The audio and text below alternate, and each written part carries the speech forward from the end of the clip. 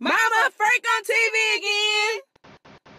Thursday got off to a fantastic start because my wife made me breakfast, eggs, bacon, mayonnaise, and bread. Yeah, buddy. So we had to leave a little earlier than we usually do because Chasity had to drop me off at Bit Branding because she started a new job today and I couldn't find my truck first thing this morning. I don't remember where I parked. Oh, there she goes.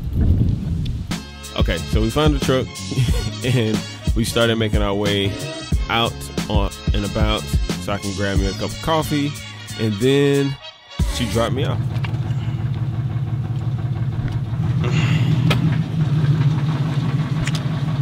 See you later. You love me? Love you. What? Love you. She loved me. So I started making my way upstairs, and I had no idea that this was gonna happen. Really? That would have been hilarious. So after the random striptease from Aaron, got in, and surprise, Christian made it back from vacation, and I asked him a couple questions, but I didn't want to disturb him because I knew he had a lot of work to do.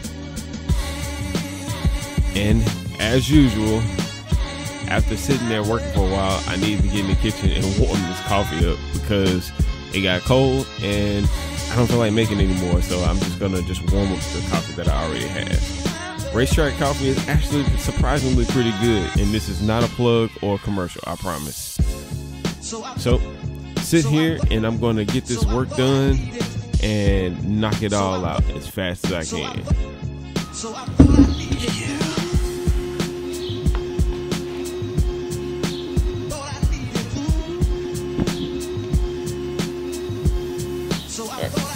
So what I was gonna do, I was gonna go out there and I was gonna talk and I was gonna I don't know what I was gonna do or what I was gonna talk about. Really, I just needed to take a break from sitting in front of my computer. I made a lot of progress today, on some projects that would usually take me an extended period of time to get done, and I'm happy about that. I'm starting to feel like I'm coming out of my rut. And also another good thing is that I found a YouTubers support group, which I'm happy to be a part of. And then I also found that a couple of people actually like the style that I did yesterday. So I'm gonna keep this thing rolling.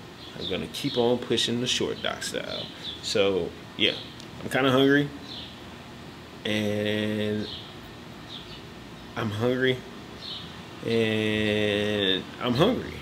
I got to find some food.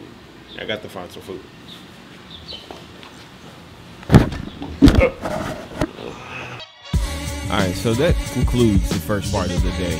And Chasity makes her way back to pick me up after a long first day at work and training. And she tells me a little bit about this, but we have to hurry up and get somewhere so she can pee. So we make our way to Starbucks so she can go and use the bathroom, and then I ended up driving again. What are you doing? How I end up driving, I have no idea.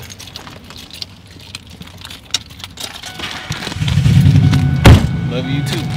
So, today was my first day at my new job at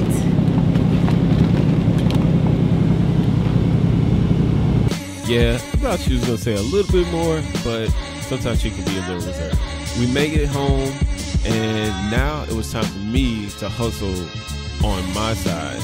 I had a couple of phone calls to make, and I wanted to show Chasity yesterday's vlog. Now I'm sitting here waiting on it to export, and exporting videos out of Final Cut takes so long. I had dinner, Chasity took a nap, and then we started talking about our life and what's next. All right, so can you move that viewfinder, because I'm gonna keep looking at myself. You can't look at yourself. Please don't fall, camera. All right, so Chasity and I have finally come to the conclusion that we're not gonna try to have kids until like at least a full year. We should tell them you should tell them how we got to this decision. We had a big falling out. Oh my gosh. It was not a falling out. It was a falling out. Okay, so what happened was when we got married, we said we were going to start trying to have kids in June, right? Right. And June came, and I was like, okay, so that means I'm not going to go get a birth control tech. And he was like, no, go get another one. And then I was...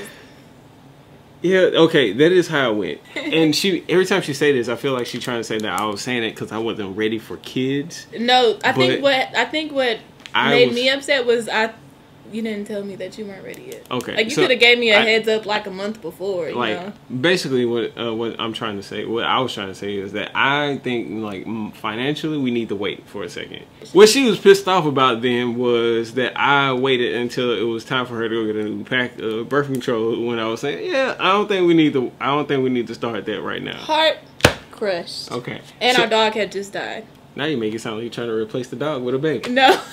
We can go buy another dog. But anyways, we compromised. All right. You really wanted to wait a year, right? Yeah, I really wanted to wait a full year. So we compromised between doing it tomorrow and doing it a year, and we came up with 6 months. And now I want this on film because I don't want it to seem like I'm extending it. I said 6 months, so that means around December, Christmas time will be whenever like we can do like this big reveal, say that, hey guys, we got baby stuff coming. But she just looked at me and said, I know we said 6 months, but I think we need to go ahead and push it out to 7. No, more than that. Yeah, 7, that's good. No, tomorrow it'll be 8, and then the next day it'll be 9. No. Yeah, it will. 'Cause 7's good. I feel like, because the reason why is because I don't want to have a baby in September or October or August, because those are reserved. Your birthday, my birthday, anniversary. And before I pulled out the camera and I wanted to document this to make sure that I'm not held accountable if it goes further than this, is the simple fact that she said everybody deserves their own month. They do. Everybody deserves their own month. My brother and I, our birthdays are 6 days apart. We're 2 years and 6 days apart. We used to have all of our birthday parties together. But then again, even like with a November baby, then in school, like what if their birthday is during the break? Then that's good. Then they can have a birthday party and then nobody's going to come to because all their friends are going to be out of town. Well, that'll just suck for them. Then they have family for that. Maybe I'm thinking too deep. After the first kid, I'm pretty sure she won't think about any of this. No, after the first kid, it's on. We're just knocking them out. Because you know how mad I'm going to be if... I feel like my penis is about to be a tool versus... Yeah, you get ready. Because I refuse to get ready, like get used to sleeping again, and then, oh, we're having another one. I don't think we'll ever be used to sleeping. So... We'll figure this out. Y'all will find out when we're pregnant. Yeah. But... Go ahead. Nope. Because you can continue to interrupt me like you always do. Sorry, go. Nuh-uh, go ahead. I don't remember what I was going to say. What I was going to say is that I appreciate you for watching this. And if you can, comment in the section below of the video to actually say and solidify that you've watched this part. That way that you can hold her accountable for the date that she set, not the date that I set. And also tell us the month that we should have our, like, start trying for our baby. Like, start trying, meaning that not the birthday month. You know, yeah, pick a birthday month. Yeah, pick a birthday month that's not August, September, or October. So better yet, you know what? We should have started having. Like, okay, toss this idea. All right then, yeah. Just pick the best month based off of when your birthday is, and put that in the description, and also co-sign on what I said. Boom. Shout out to DJ Quads for the music. Thank you for watching, and please click the subscribe button so you won't ever miss another one of my videos. We put up one every single day, or at least we try to, really hard. All right, thanks, and hope to see you guys back here tomorrow.